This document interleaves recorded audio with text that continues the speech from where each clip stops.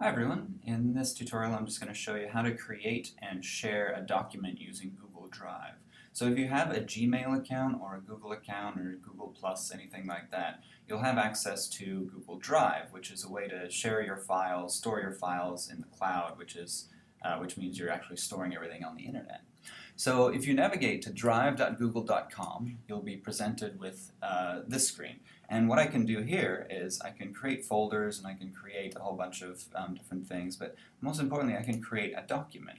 I can also create a presentation or a spreadsheet. So I'm just going to go ahead and create a document here. And what I can do is I can type in here just as I would and then I can do all the things that I need to do. It's very, very similar to Microsoft Word. You've got all of your bolds. I'll just put in a title here. I can bold this, I can center it, I can make the text bigger, I can change the font if I want to. I can do most of the things that I can do in Word. So the difference with this isn't a file on your computer, it's actually stored on the internet, so you don't really need to worry about losing it ever. So I'm just going to rename this, and I'm just going to call this test document. And normally I would just go and click File Save, but there is no save. And the reason for that is that every change that I make is actually recognized by the Google Drive system, and it'll automatically save everything that I do.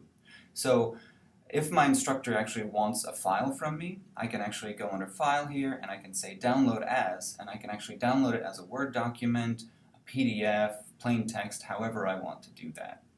Another way to submit this actually is just to share the website address for this document.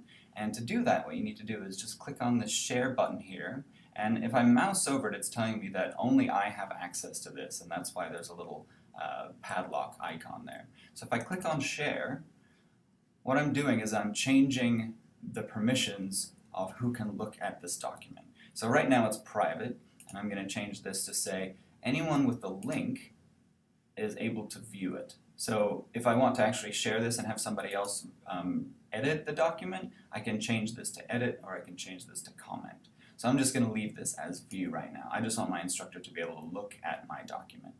So now when I'm done with this, I can hit save, and it'll give me this very, very long website address. You can see it's very long. Nobody will ever guess this, so it's pretty secure. So what I can do here is I can just copy this website address, and I've stored that. I can go into my Canvas course, and my instructor has an assignment where I need to submit a document by a Google website address. So to submit that, all I would do is hit Submit Assignment, and the default here is I can upload a file, which is in the Google Drive system. You can download the PDF or the Word document. This is where you would upload that. What you can also do is click on this website URL, and then that's where I would paste in that really long website address here. And then I can say, here is my Google document. That way when my instructor goes back to this assignment, they can actually see the document that I've shared with them. And then I hit submit, and that's how you share a Google document with your instructor.